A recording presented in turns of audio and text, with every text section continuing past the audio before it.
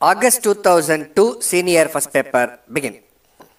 Honorable members, it gives me great pleasure to address both houses of Parliament at this first meeting after the general elections.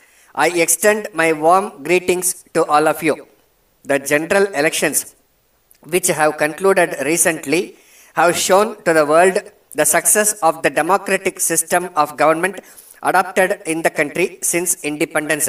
At this important stage in the history of the country, as well as the history of the world, our first task should be to give a clean and efficient administration. Another important matter to which I would like to draw your attention is electoral reforms.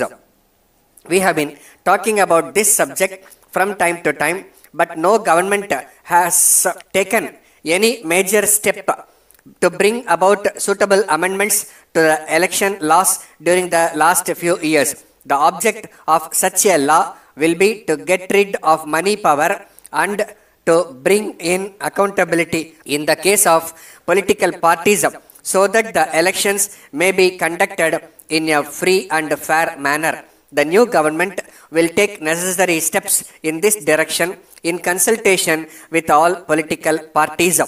On this occasion, it would be proper for me to point out that the government will always try to maintain the honor and independence of the judiciary. I would assure you on behalf of the government that all efforts will be made to reduce the pendency of cases in the courts throughout the country by filling up the vacancies and by proper use of modern technology.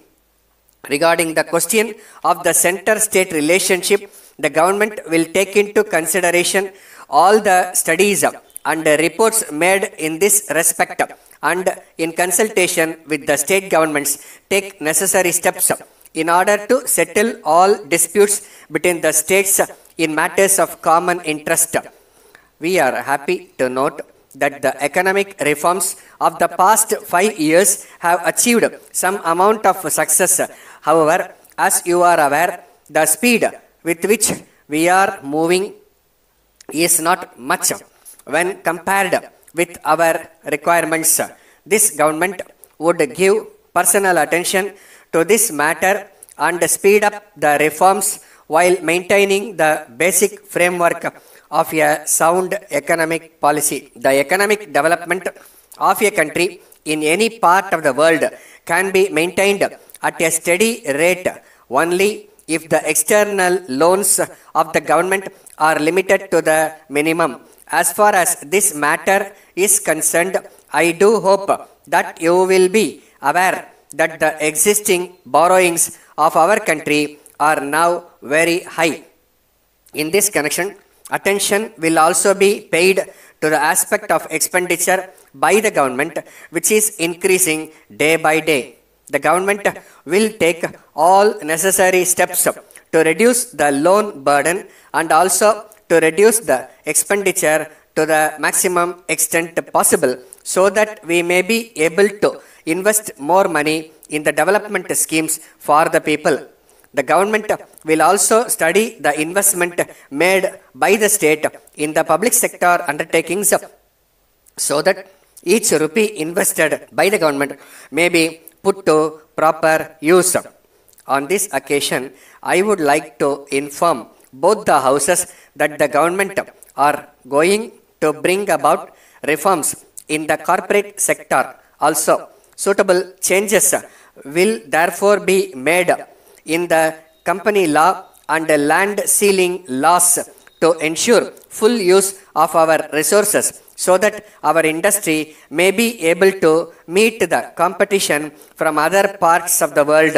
At this important time, this house will have the great honor of taking this country to the next century. Thank you. Letter from Gopal and Company Limited, Salem to Mrs. Bhaskar and Sons Limited, Chennai. Dear sirs, this is with reference to your kind enquiry about the latest price list and catalogue of our products. You may be aware of the increase in the transport charges and the increase in the cost of the raw materials.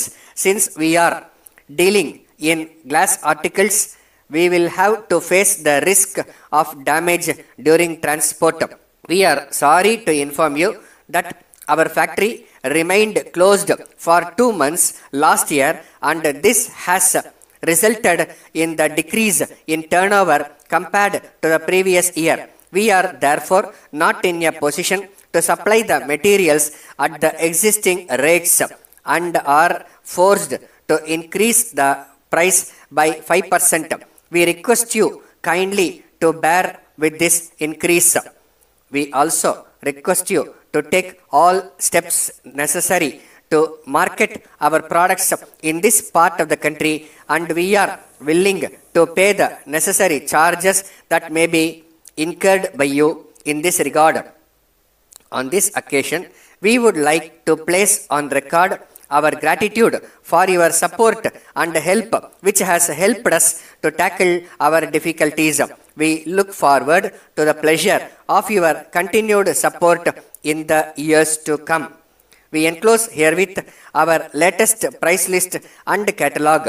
We would be glad to send you any other information that you may require. Yours faithfully, Stop.